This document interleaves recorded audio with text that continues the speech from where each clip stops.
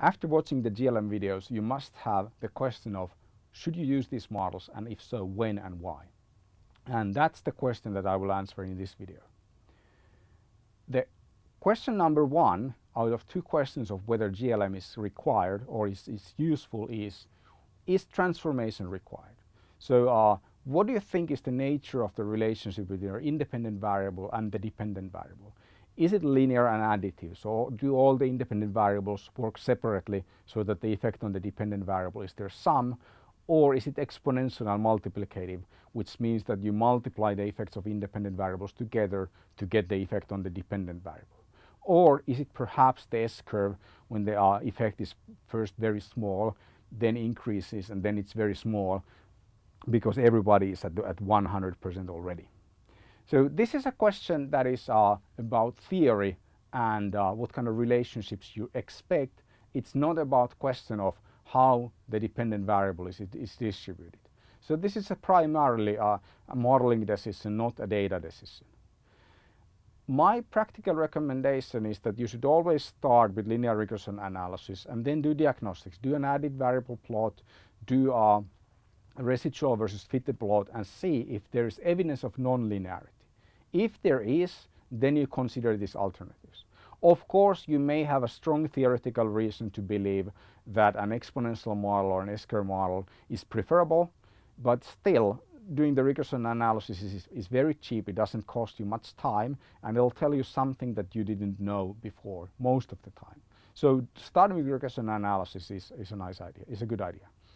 Then the third consideration is that some textbooks and some articles say that you should transform the dependent variable to reduce heteroscedasticity so that your standard errors will be correct. And this decision has nothing to do with standard errors whatsoever. The decision of which transformation you apply is driven by theory. What do you think is the best explanation for the data? And the consideration for standard errors is secondary to that. And you can always use robust standard errors to deal with any heteroscedasticity issue anyway. So this is driven by theory, not about standard error consistency or about the kind of data that you have. The next question is that once you have decided that you want to transform your dependent variable somehow, you can also transfer your independent variables, but this is mostly focused on the dependent variable. Should you transform the dependent variable and then apply regression on the transformed values, or should you apply generalized linear model where you transform the fitted value instead of the dependent value? There are simple points for and against both decisions.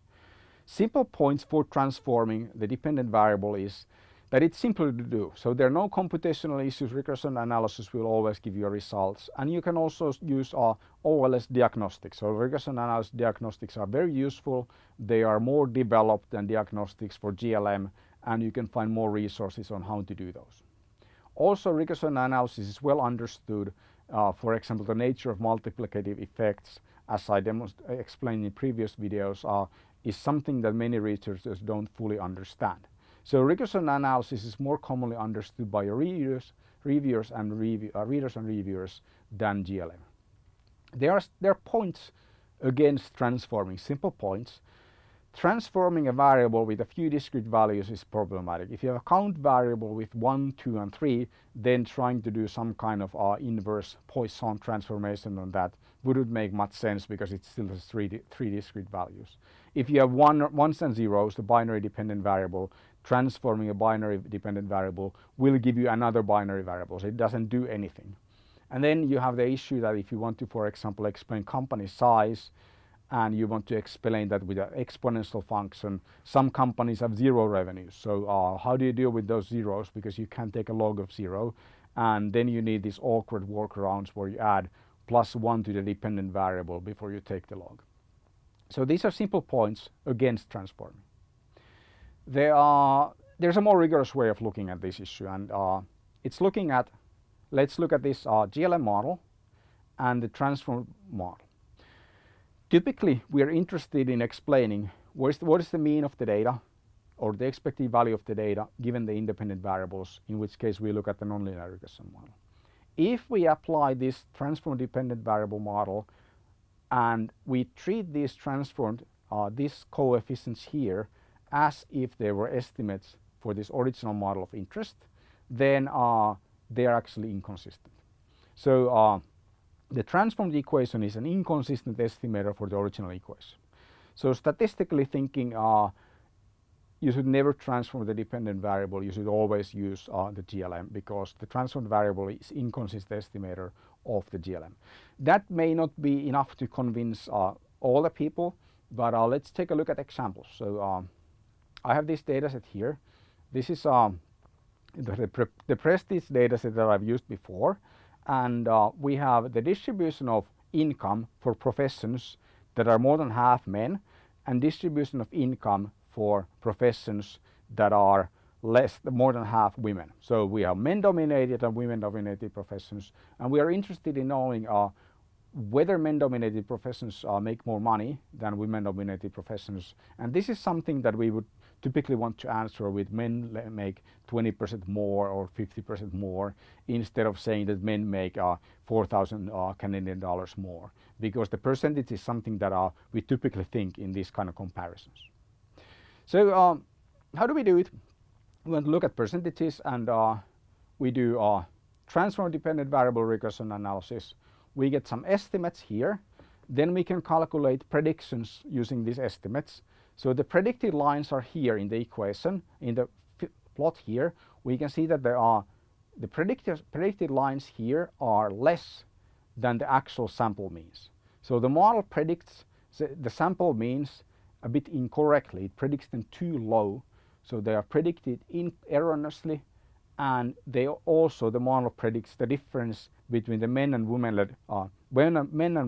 dominated professions to be smaller than what it actually is. So both the actual means and the difference between the means are predicted incorrectly. The difference is not great, but it's noticeable. So based on these considerations, the GLM approach should always be preferred over transforming the dependent variable. Of course, doing the transformation of the dependent variable using OLS, doing the diagnostics, that's a good starting point, but in the end, doing the GLM is more rigorous, and that's what your the end product of your research should be. There's a nice blog post about this from William Gold, who is the founder of Stata, and he makes a strong case, and with some nice references, that that's actually how you should do it. So don't log transform the dependent variable, use the Poisson GLM or QIML estimate instead, and with robust standard errors. That gives you better estimates than the regression on the transform dependent variable. So what are the practical recommendations? Once you have decided that you want to use one of these transformations, then what's the modeling technique that you should apply? So linear additive model, least squares, always. No reason to use anything else. That's OLS is best, and weighted least squares could be slightly more efficient in some scenarios, but it's not worth the effort to do that. If you have exponential model with multiplicative relationships, then if you know the distribution of the dependent variable given the fitted values, then use the maximum likelihood estimation of the generalized linear model with the correct distribution. So if you know that it's Poisson, you know it's negative binomial, you know that it's something else, then apply the normal GLM. If you don't know what the distribution is, or you're uncertain about the distribution of the dependent variable, or you know that it doesn't follow any of the distributions that your statistical software supports, then apply Poisson quasi-maximum likelihood estimation with robust standard error. So this is kind of like, it's a similarly safe choice than using OLS for the linear model. For the S-curve models, it's the same thing. If you know the distribution, so if you know that you are using fractional response data, and you know that the dependent variable is beta distributed given the predicted values, then use a beta regression analysis, so maximum likelihood GLM with the correct distribution. Otherwise, if you don't know the distribution of the dependent variable, then use Bernoulli quasi-maximum likelihood with robust standard errors. So if you have fractional response data, then basically I would always recommend that you use just the normal logistic regression analysis for that, because it works. You would think that it doesn't, but it actually does, as long as this approach has been programmed to your computer software. Now, this has nothing to do with the transformation of the independent variables.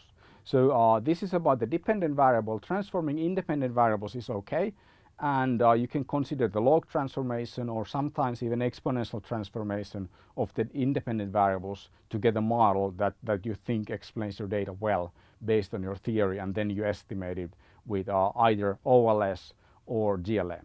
This is about what you do with the dependent variable.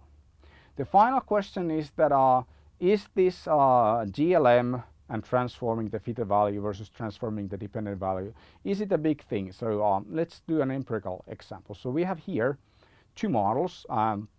We are using the prestige data. We have years of education here. We have the predicted predictions from these two models, transform dependent variable and GLM effects on income. When we look at the regression coefficients, we can see that there is a 7.5% difference. So this is 0.119, this is 0.128. So 7.5 difference, that is substantial. In many methodological papers, we think that 5% bias is it's something that you can ignore, but this is 7.5% difference is something that we should care about.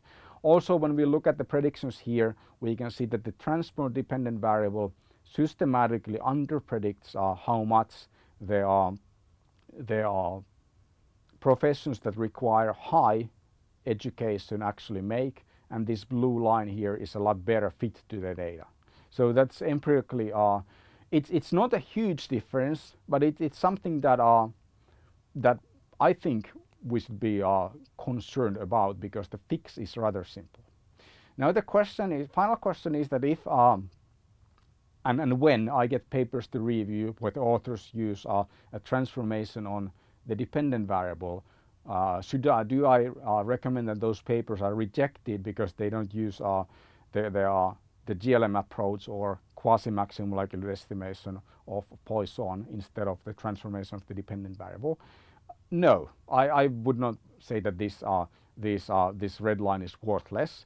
I'm saying that the blue line is better, and I would probably recommend that the authors to take a look at some articles that I've cited here that explain why the blue line is better than the red line, and then tell them to make an informed decision.